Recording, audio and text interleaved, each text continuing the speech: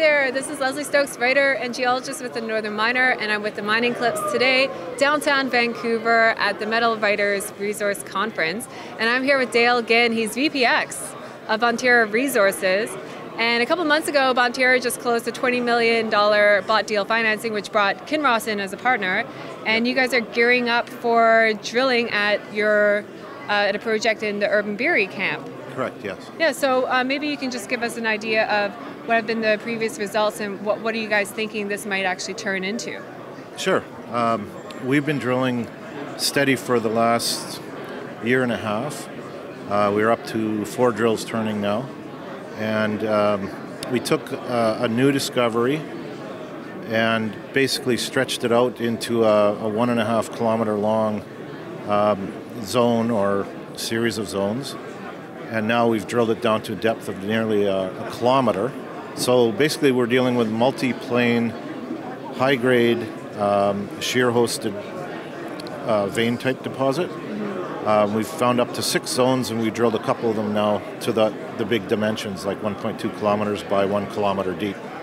Wow, so is it kind of geologically similar to what Osisko is seeing at their Windfall deposit? There's similarities, but there's differences as well. Okay. Ours is more of a classic vein system, so our contacts are tight and the mineralogy is simple. Mm-hmm. So ours is you'd say it's more of a classic type of a deposit. Right. And so there's a lot of players in that district. I know I'm always looking at the Newswire and the Urban Berry camp. Yeah. It's kind of following a big long structure in Ontario. Yes. So very prolific for gold mineralization. Have you guys been seeing a lot of interest with majors moving in? You said that Kinross just came in, and Osisko is obviously poking their head around. What's the feeling in that area? Well, it's a hot area, but I mean, it's overlain by overburden nearly everywhere. So there's very little outcrop, and that would explain why it hasn't been really prospected in the past. Road access has come into the area only within the last 20 years.